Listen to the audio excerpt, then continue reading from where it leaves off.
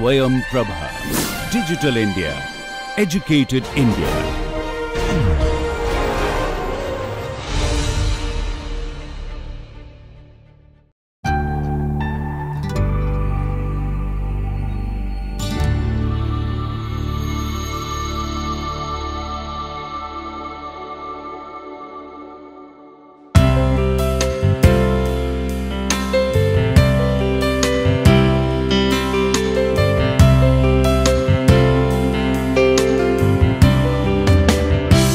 Hello friends, we were discussing about severe plastic deformation. Okay, so we will discuss couple of more processes where you can use this idea of severe plastic deformation. Okay, in that series now today we will discuss about one of the process called accumulative roll bonding. Okay, again all these SPD processes are very simple to implement. Okay, and the good thing about these processes are that you can use existing facilities, okay, which are usually available in the labs. For example, this is based on rolling process. So, already if rolling mill is there, you can easily adopt an SPD process like this using your rolling mill. Okay. So, what do we mean by this accumulative roll bonding? Okay. So, accumulation means you are continuously accumulating. Okay. Already I have told you that whenever we during conventional rolling, whenever we do rolling, okay, we are reducing the cross sectional area and of course, the length will increase. Usually there is not much deformation in the width direction.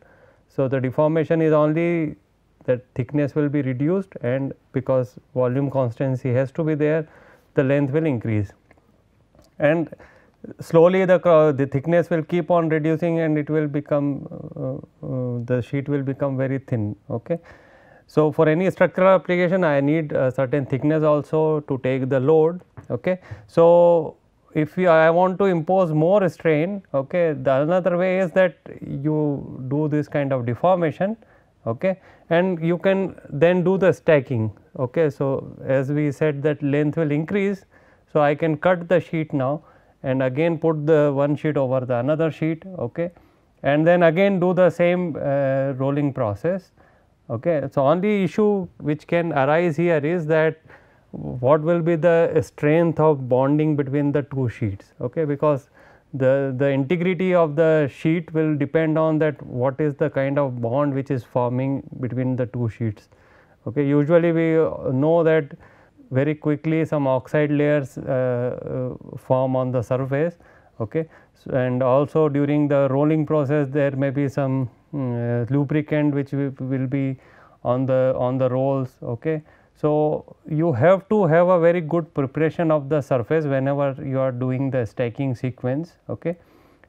First kind of do some mechanical removal of the material, okay.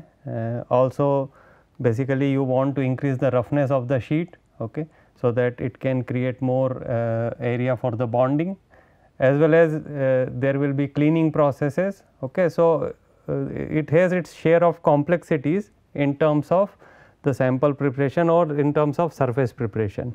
Okay. So, it is like conventional bonding is repeated continuously.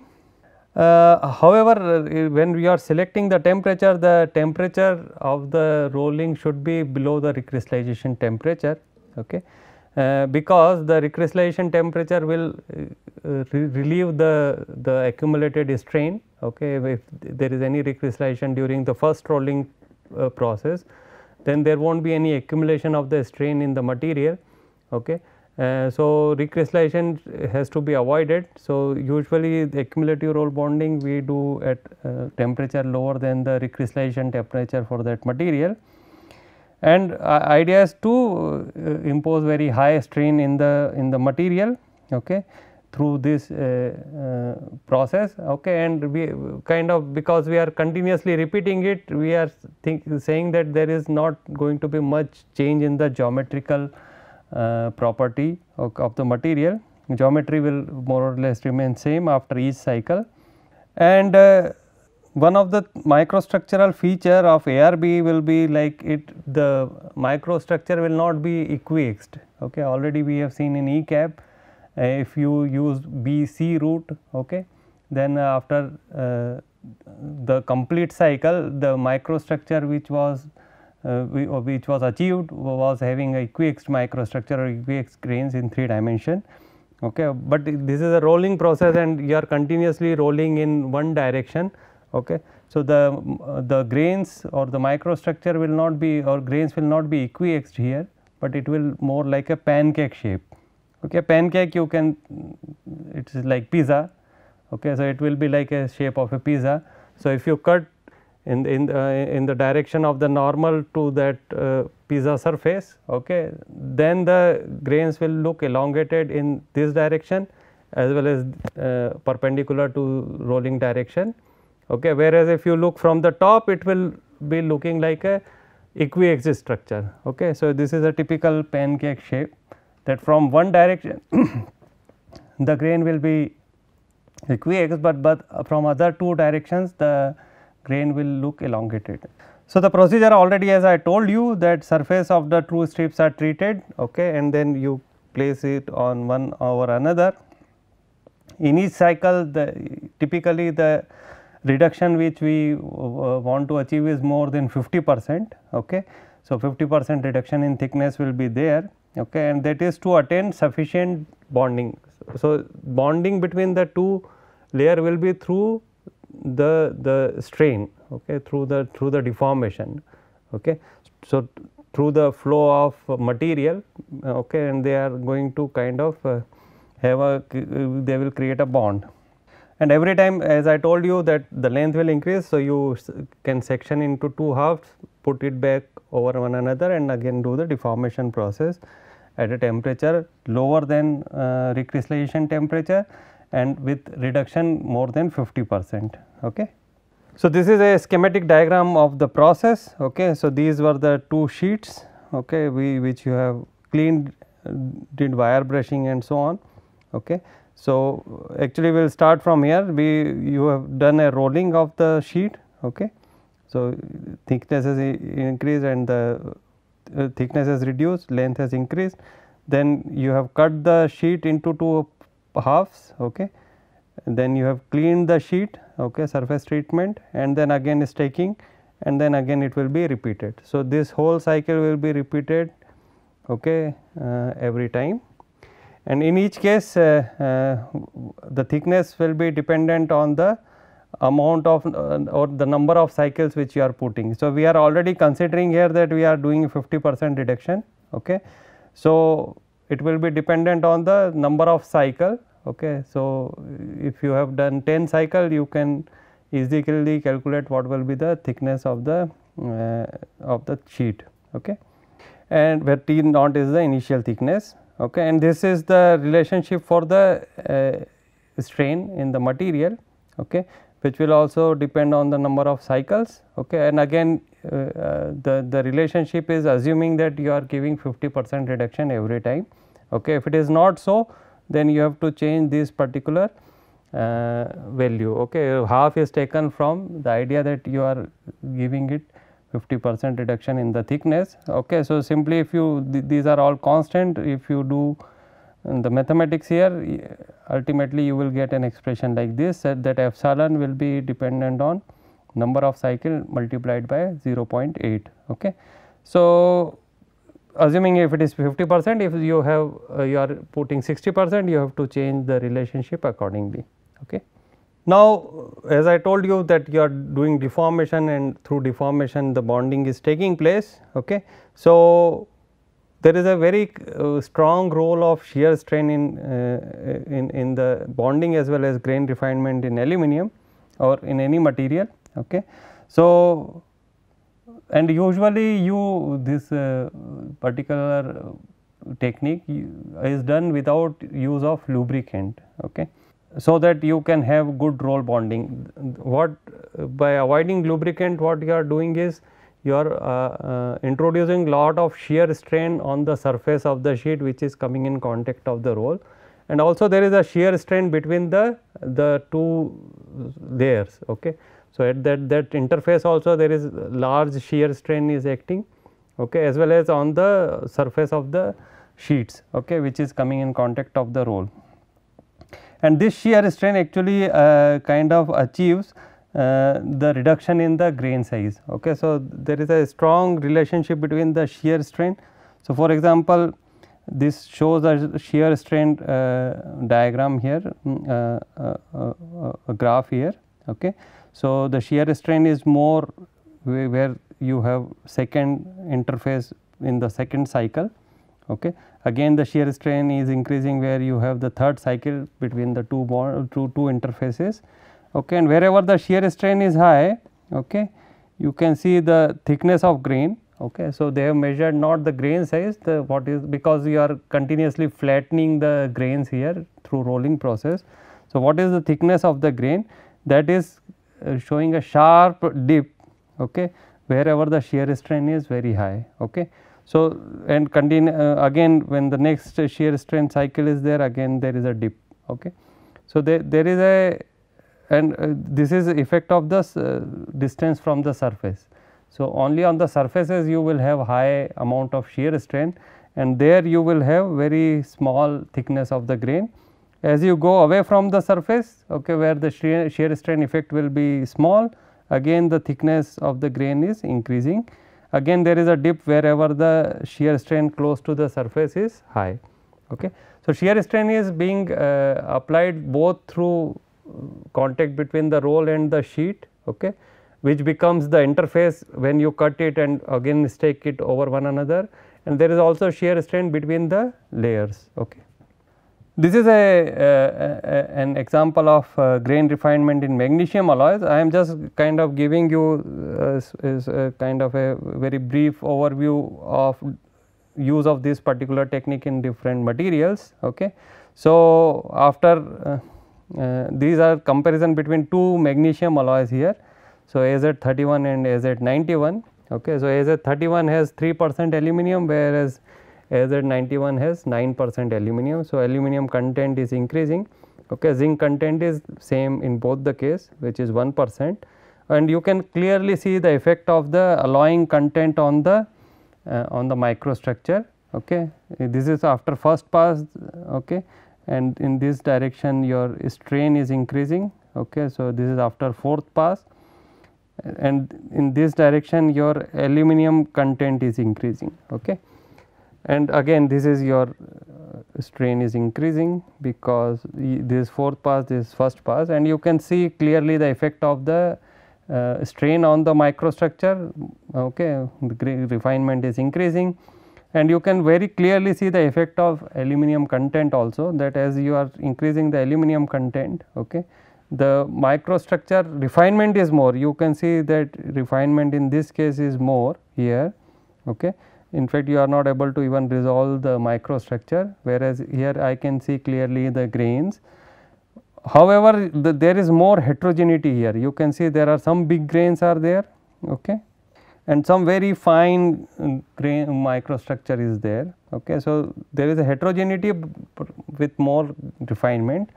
Okay. The reason maybe is because as aluminum is increasing, there will be more number of precipitates will be there, and this precipitate pin the grain boundaries. Okay. So, when you have recrystallization process, the recrystallization process have nucleation and the growth process. So, movement of grain boundary is required. So, if grain boundary is pinned, then it cannot grow. Okay. So, the grain size which you will achieve will be very fine. Okay.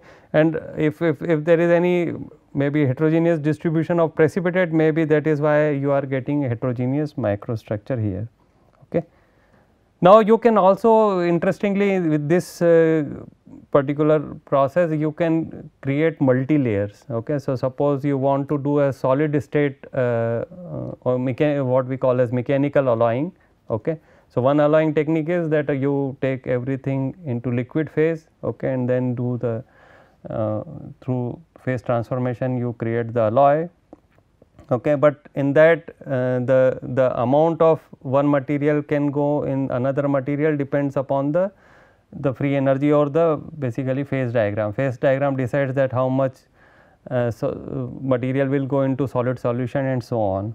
Okay. So, if you want to create have material where you want to introduce have more content of one alloying element into another. One way is to do mechanical alloying, and or you can also create multi layers. Okay. So, you can have kind of composite structure of metals, both can be metals, okay, and have multi layers of one alloy and another alloy.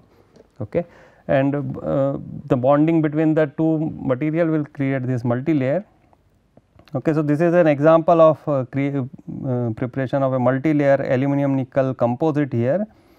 So, the dark one, this one is aluminum, okay, sorry, this one is aluminum, okay, and this one is, the dark one is nickel. Okay. So, this is aluminum, this is nickel. Okay. Nickel is harder compared to aluminum. Okay. So, aluminum is able to flow, whereas nickel is showing the necking phenomena. Okay. You can see a very nice necking is forming here. Okay. Here already necking has taken place, and there is now aluminum is continuous here now. Okay. So, nickel is divided into two parts, where in this case it is in the process of that necking. So, necking and fracture of nickel layer takes place. Okay. And this nickel layer is actually cut by this shear bands, okay, and usually these shear bands are at 45 degree to the rolling direction. So, the fracturing takes place through this shear band formation, okay, and which is at 45 degree direction to the rolling. Okay.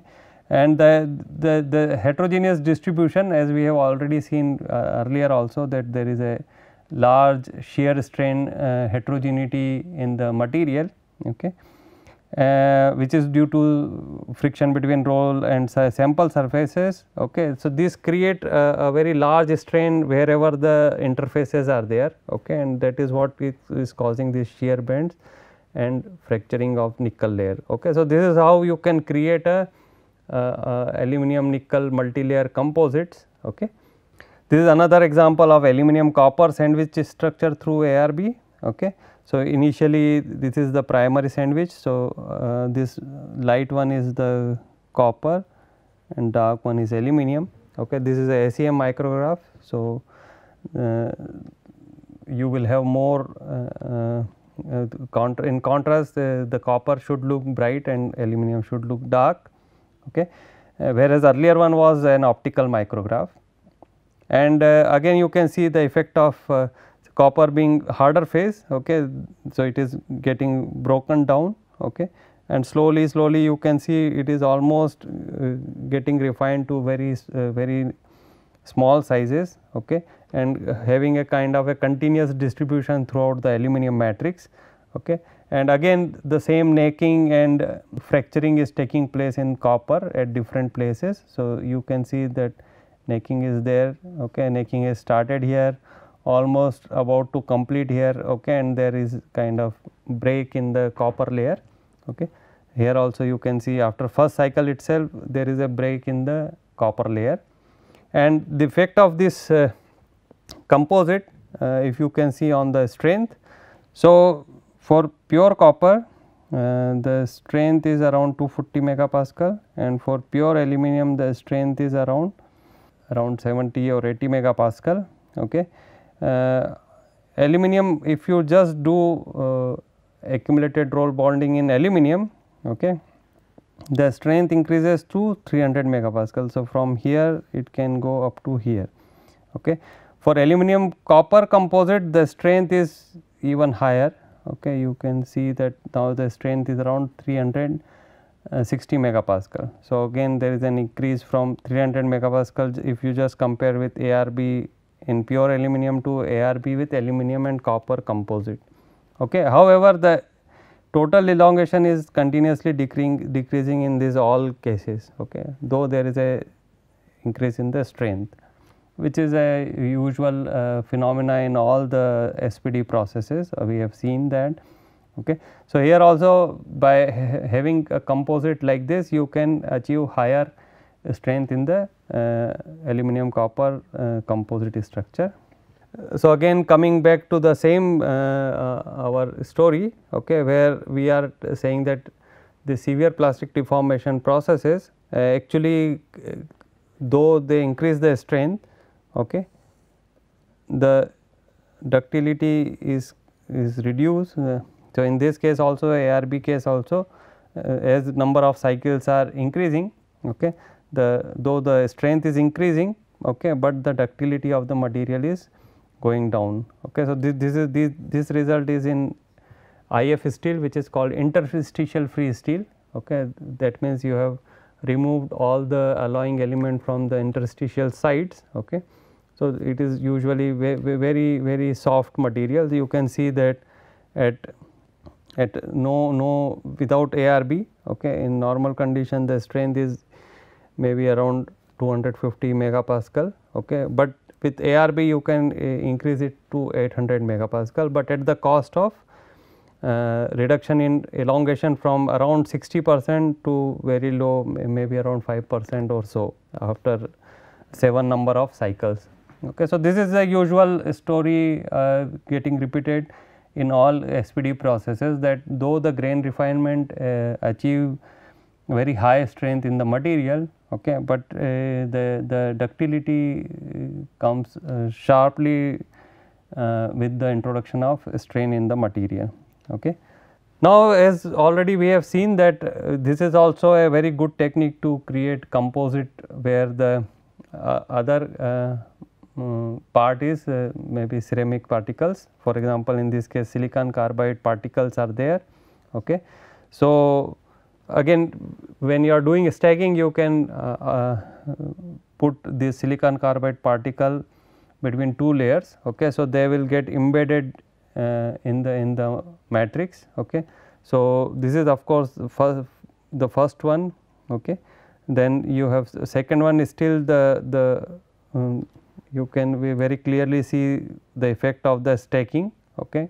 They are in one all the silicon carbide particles are in one line. Okay.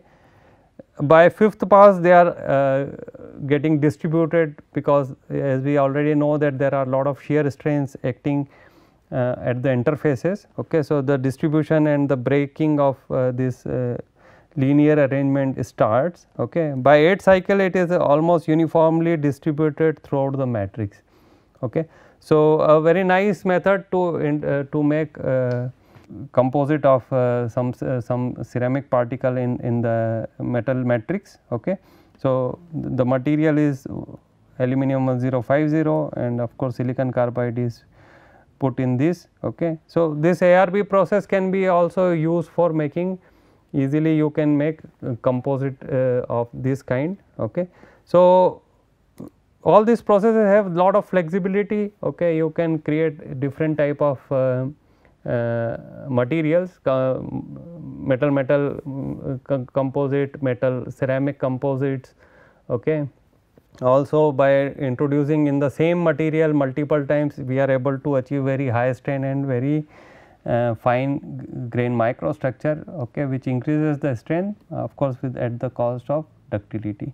Okay. So, that balancing has to be done through microstructural control, and that is where your knowledge of metallurgy comes handy, that how you can do that to as we have already discussed, there are couple of approaches to increase the ductility.